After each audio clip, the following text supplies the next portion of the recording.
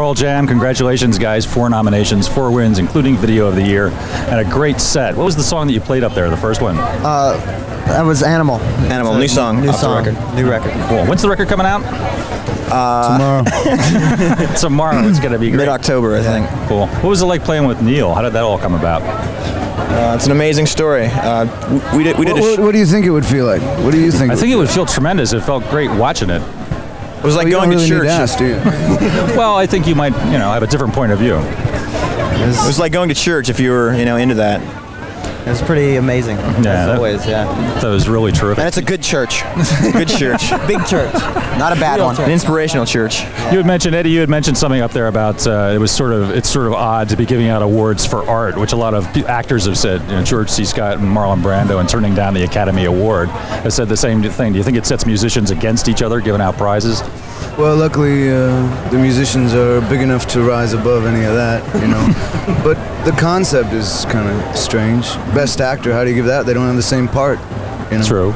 And I just think anytime you start critiquing art, the media or critics will start reviewing things against each other. You can't do that. Art, music, it's all interpretive, and it's up to the individual. It's nice to have affected some people, and that's a positive thing. That's all you can ask for. Well put. Did you see anything up there tonight that you liked besides your own performance? Is there anybody that knocked you out? Frighteningly enough, Beavis and Butthead I really liked. I thought Lenny Kravitz was great. Yeah, definitely. R.E.M. was good. And that R.E.M. song, that's all about what I was talking about, trying to stay alive through all the crap. Maybe music is the one thing that keeps you alive or something.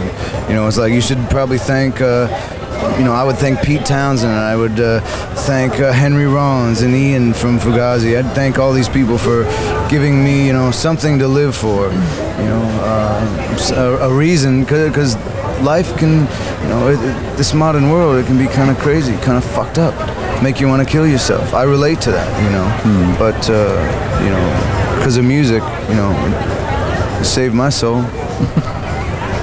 Again, well put. Who's it? Should we talk to the young man behind you here? Sure. How did you guys all get together? This is our friend Trevor. I don't know if you recognize him. We were shooting hoops in high school, actually. But this poor guy, he couldn't sit in your classroom. You had to go do your lessons in the principal's office or something. Did you enjoy it? Did you enjoy it here tonight? Yeah, definitely. What'd you think of these guys live? I guess you've seen them before, right? I like them a lot. They're really nice, and they really helped explain the video even more to me and show me what it's all about. Never seen that before. Nobody's seen this for 100 years.